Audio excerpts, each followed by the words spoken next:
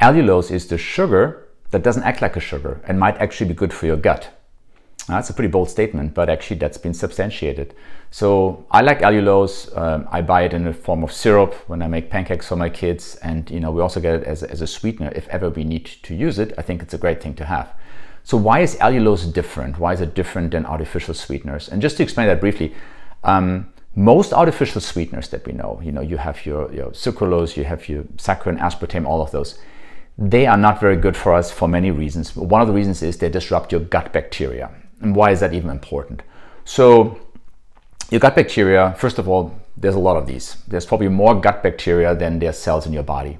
And they have a very specific function when it comes to breakdown and absorption of foods. And they are also a vital component of our general health.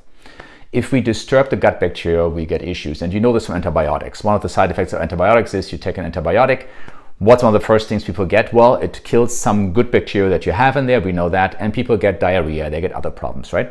So that's why antibiotics should be only used when indicated. We shouldn't use them all the time because we disrupt those good bacteria and they're important to us. More important so when we use artificial sweeteners. So remember, they don't have any calories technically. They do still kind of stimulate centers in our brain. They can still raise or elicit an insulin response. So whenever I talk about fasting, I'm usually saying don't take any sweeteners or anything in the fasting period, right? Good. Now, artificial sweeteners really disrupt those gut bacteria as well. And they actually disrupt it in a way where they kind of decrease the good bacteria and allow the bad bacteria to overgrow. And that in itself, well, there might be bloating and all these side effects, but beyond that, it can lead to insulin resistance and obesity. Yes. So when the bad bacteria are, getting the upper hand, what happens is we actually absorb more of the calories that we're eating, specifically carbohydrates. So that's a big issue. So they found that people that have obesity, people that have issues with their weight, a lot of times have an unfavorable balance of these gut bacteria. And they did experiments where they actually transplanted, and that sounds kind of weird, good bacteria from a healthy person into the digestive tract of an obese person, and they lost weight and they got better because they kind of reestablished this balance. And a lot of times this balance was disturbed in the first place because of overuse of sweeteners. So that's a long aside. So anyway, gut bacteria are important. We have a lot of them, and if we disturb them in an unfavorable way, it can lead to insulin resistance, obesity, and probably many other diseases. So our gut health is hugely important for our general health. Good. Now, enter allulose. So why is allulose different? So allulose is a monosaccharide. What does that mean? It means a single sugar. So it's one molecule. And it looks kind of like fructose. And fructose is a sugar that I don't like very much at all. I always talk about fruit. In general, you have your vitamins and you have some minerals that are great for you. But the sugar in fruit, fructose, is actually very bad for us because we don't metabolize it the same way as, for example, glucose. Glucose, citric acid cycle and all these kind of things. We talked about energy production. The transport of fructose as it enters our bodies is a bit different. It's a complicated thing, but for all practical purposes and to simplify it, fructose is very easily translated into adding body fat. And that's not a good thing, obviously. So fructose is not very good. Now, allulose looks like fructose, but it doesn't act like fructose. So it kind of occupies the same receptors, but it doesn't really get in. Actually, most of it just gets excreted.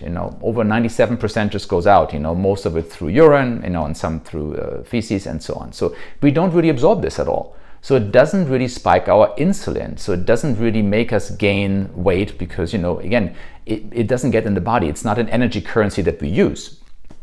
Yet it tastes sweet. So that's a great thing about allulose. So, again, it's something that goes through, and it turns out also that it doesn't, as it goes through, because it doesn't get absorbed in the digestive tract, as it goes through, it doesn't disturb the digestive tract, but on the contrary, it seems like it actually helps it out because it can increase the amount of free fatty acids we have in the gut. And those are very important because those are the nutrients for the cells in our digestive tract. So it seems like allulose, so not only don't we absorb it, so we don't have to worry necessarily about weight gain from allulose, but also it does something good for the gut as it goes through. And that's a big difference compared to sweeteners, of course. So we can sweeten things, we can enjoy sweet things without causing us to increase the caloric intake, and also be doing something good for our gut. So again, gut health, very, very important. when you think of allulose, you know, what other issues we might have with it down the line. At this point, we don't think there's any downside to it, really. It is derived, and it's been around actually since 1940s, usually from corn or from sugar beets. And so it's like, you know, something that's been around for a while. We've looked at this for a while, and we haven't really seen any really negative impact on allulose on our general health. So besides the, again, syrup that I'm buying, you know, I have it if I need it. Now, here's the caveat on it. With any sweetener, I would say, even allulose, even though I like this one the most of any sweetener really, don't use it all the time. And the reason is, again, if we're trying to follow a low carb diet, or people that say they're on a ketogenic diet, an extreme low carb diet, then giving ourselves sweets, even like allulose, at least on a psychological level, sets us up to crave these things. And that is not necessarily a good thing. So once in a while, if you need to sweeten something, or let's say, you know, if I make ice cream for my kids, you can use, you know, allulose with some heavy whipping cream and some vanilla extract, and you can make a very nice vanilla ice cream. So for a treat once in a while, I think it's a great thing to use. Or if you're baking something as a substitute, I think it's good to use, because certainly, you know, it is much more, you know, beneficial than other sugars, you know.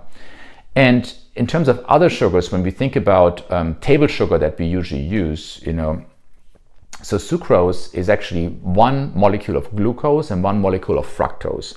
And so it's also double sugar. So when we use table sugar, remember there is 50% of it is fructose, and that's the sugar we don't like.